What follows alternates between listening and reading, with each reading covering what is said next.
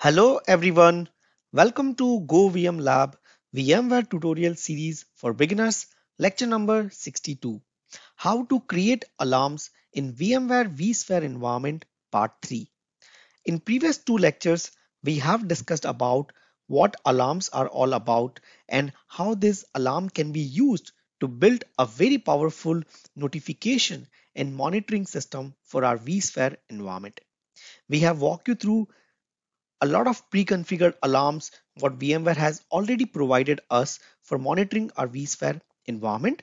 We have also walked you through a condition-driven alarms where how alarms get triggered whenever a specific condition is being met. In this particular lecture, we are going to discuss about another category of alarms called event-driven alarms. So let's go and discuss about event-driven alarms and let's understand how these alarms can be created. So let's get started. As you could see that we are logged into our vCenter server savcs01.govmlab.local. Now let's go and browse our vCenter server. So within that vCenter server, we have a data center created as SA data center. Let's go and browse our data center. In that data center, we have a cluster created as SA cluster, and we also have a one standalone ESXi host, which is added to our SA data center. Now let's go and browse our cluster, and we do see that we have a two node cluster created, and there are two VMs which are running on that particular cluster. Let's go and browse our standalone ESXi host, and we do see that we have a test VM01 running on our ESXi host. Now, let's go and create event-driven alarm. So we're gonna create an event-driven alarm at the virtual machine level. Click on that virtual machine, click on configure, click on alarm definitions, and we do see that a bunch of pre-configured alarms. So now let's go and create a new alarm for our virtual machine.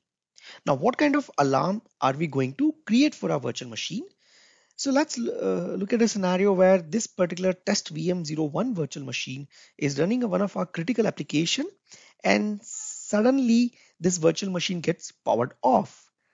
Now, as soon as my critical virtual machine gets powered off, I want this event or this alarm to get triggered and notifying me as an alert about this virtual machine power off state.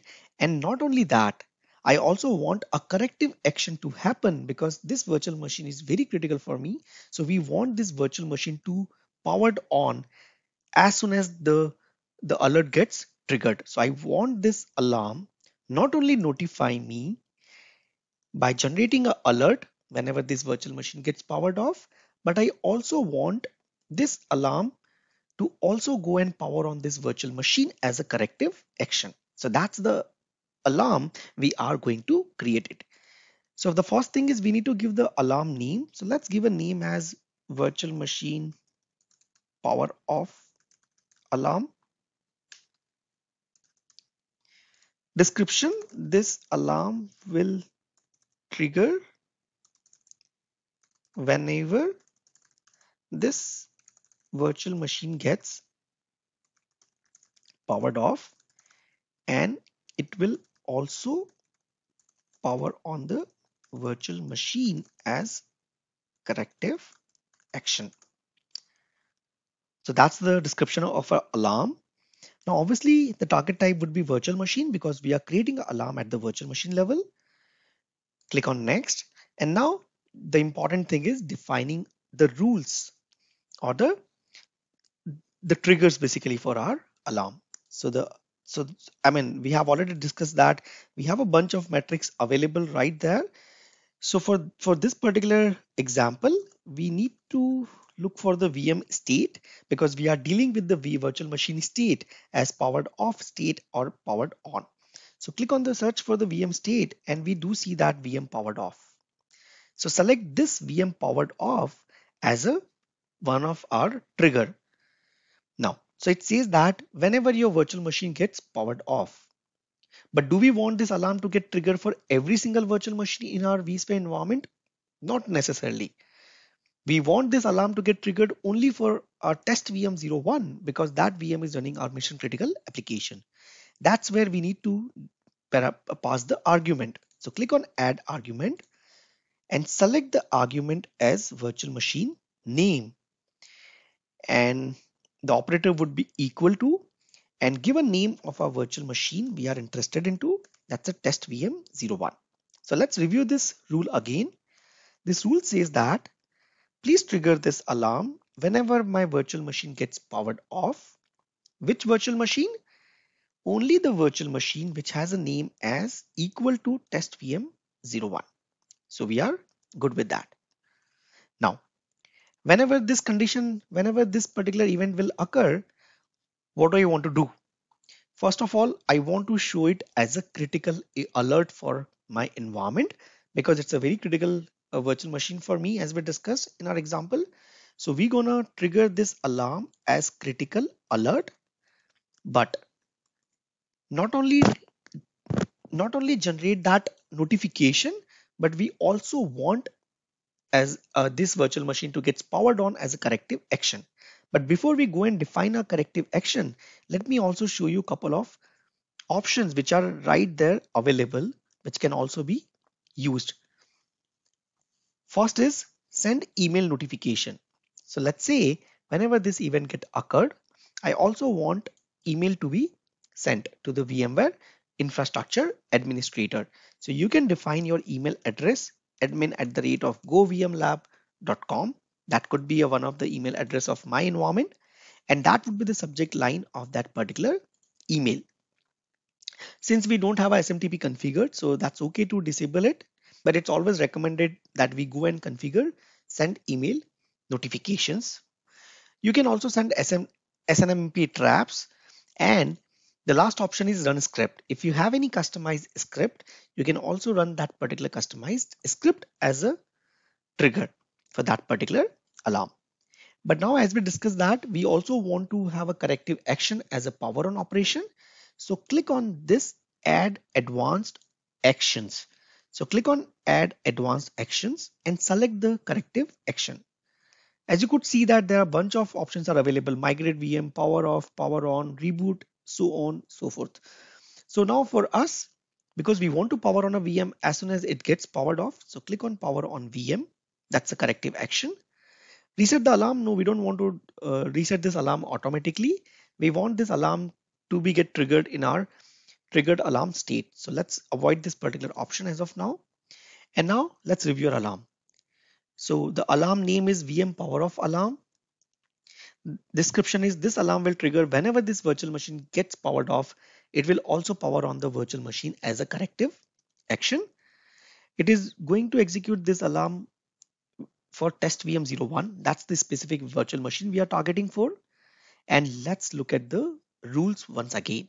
The rule says that if virtual machine gets powered off, having a name as test VM01, then please trigger the alarm as critical alert, and as a corrective action, not only trigger the alert but also power on that VM.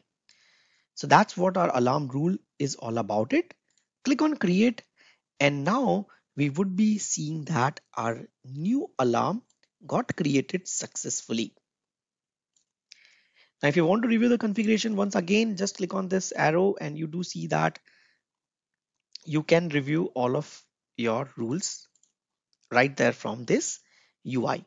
Now let's go and see that what will happen. Does this alarm gets triggered whenever we power off our critical virtual machine called test VM01? So let's go and see that how this alarm will get triggered. So right click on that VM, click on power button, click on power off, click on yes, click on the summary section and look at that. Do we see that?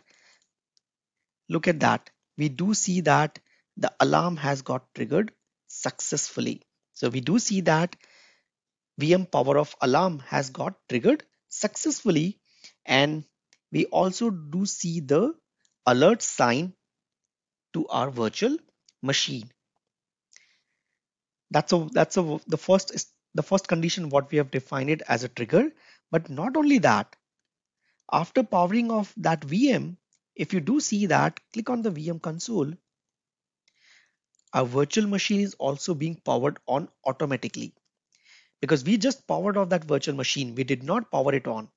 It was our alarm condition which not only notified us about the power of virtual machine operation, but it also powered on that virtual machine automatically as a corrective action, because we have defined it very clearly in our alarm.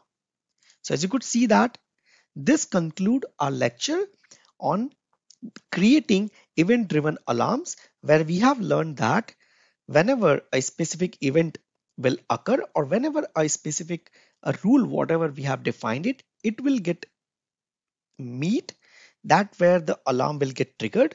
And we also understood that it will not only generate the alerts, but we can also have a capability of defining corrective action, such as powering on the VM in the event of power off. This conclude our lecture on creating alarms in VMware vSphere environment. We hope you enjoyed this lecture. Thanks for your time. Please like, share, and subscribe to our YouTube channel. Thank you.